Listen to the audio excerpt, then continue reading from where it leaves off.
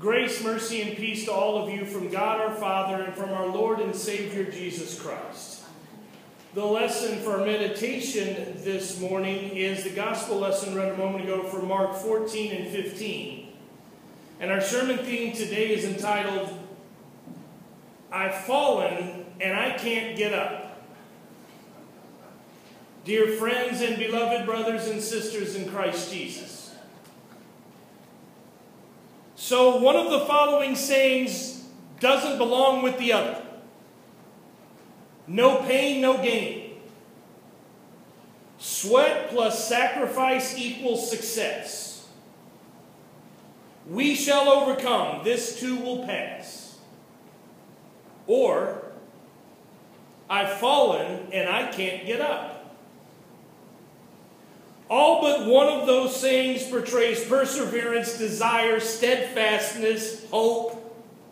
But one of them portrays hopelessness, helplessness, submission, defeat. I've fallen and I can't get up. When the world will talk about Christianity, some of the more well-known even evangelists of our day will try to define Christianity as a means of self-help, personal victory over life's trials. And Jesus becomes a template to follow for sticking to it, to overcome hardships, and to achieve success in life. But then you have the Jesus of the gospel lesson today from Mark 14 and 15. The text today is not one that will be used by motivational speakers.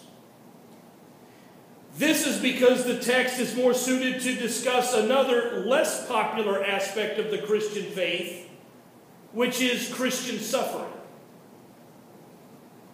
Nobody enjoys suffering, whether you're a Christian or not. Understandably, we try to avoid suffering by any way we can. And even Jesus wasn't thrilled about the prospect of suffering himself. You heard the night before his crucifixion, he knew exactly what was waiting on him the next day, and he was exceedingly upset. He prayed so hard under such duress that he was literally sweating blood. He prayed to the Father to do it any other way if there was some other way possible. Trials are not enjoyable. Trials and suffering are byproducts of sin. All of us are sinful by nature. And in our sufferings, we tend to show our fallen nature. When a trial hits, the first thing we have a tendency to do is to complain. We start in with the why me questions. Thousands of other moms could have come down with cancer. Lord, why did mine have to? Why am I going through this pain? What did I do to deserve this? We're never able to see the potential spiritual benefit of suffering. We just focus on the problem and how badly we want out of it. So we complain during trials, and when we do, our faith has fallen, and it might have difficulty getting back up. And after our complaining, then we start to blame. We blame others. We blame God. We blame everybody but ourselves. I'm so sick of my boss at work, God. She never seems to get off my back. She's the cause of all of my problems. You know, if my doctor had half a brain, he would have seen this coming, and my husband's situation wouldn't be nearly as bad as it is. God, why can't you stop these problems that keep coming to me? You're supposed to be taking care of me. This is your fault, God. We blame our suffering on the perceived incompetence of other people and on the perceived shortcomings of God. We blame in times of trial, and as we do, our faith is fallen, and it might have difficulty getting back up. Then, after the complaining and the blaming, we avoid. Many will say that we live in a time where we can worship freely. Suffering on account of our Christian faith isn't a big problem here in America like it was in biblical times, it seems. But here's a tough question. Has society adopted or adapted to Christianity, or have Christians adapted to our society? Could it be that the reason we rarely suffer for our faith the way a lot of people do around the world is because we avoid topics of controversy in our faith to remain popular and accepted? Do we sometimes avoid a strong, clear confession of Scripture to other people because we don't want to offend anyone or make anybody uncomfortable? I'm afraid that we often think about the potential pain of standing up for God's Word, and we decide to avoid it. And as we do, our faith has fallen, and it might have difficulty getting back up. And in addition to the complaining, the blaming, and the avoiding in times of trial, sometimes we also cause our own trials or the trials of others. How many times have you had a bad day at work and you take it out on the ones whom you love the most? Maybe you've had an unexpected expense to deal with, but you respond by withholding God's offerings on a weekend. We feel that if we must suffer, it's only fair that other people ought to suffer too. So we can cause times of trials with our poor decisions, and as we do, our faith has fallen and it might have difficulty getting back up. We fail to see that with every complaint, every statement of blame, every act of avoidance of conflict due to Jesus, every act of instigation, our spiritual feet fall out from underneath us. We spiritually drop down to our knees, not because the things that we are suffering are too much to handle, but because of our resulting attitude has weakened our spiritual foundation. I've fallen, and I can't get up. In times of suffering under the weight of sin, we've fallen and know we're not able to get up on our own. And that can be a good thing because that humbles us. But God's word to you is that in those times of humbling, we can see the one person who remains standing, and that is Jesus. And we know that due to Jesus' suffering, we who have fallen do in fact get up in Christ. As it says in Isaiah 53, Jesus is the one person who has endured all suffering and faced every kind of pain, yet stands firm. And you are baptized into him. Jesus knows. He understands our weaknesses. He understands our shortcomings. He knows what it's like to bear the weight of sin. He clearly understands sufferings and trials. But the sinless Jesus doesn't react to suffering the same way that we do. And because Jesus knows what it's like to suffer, our faith stands firm in him. In Jesus' suffering, unlike us, he never complained. He never asked the Father, why me? He never decried the injustice of his trial. He never demanded an explanation as to why he had to suffer.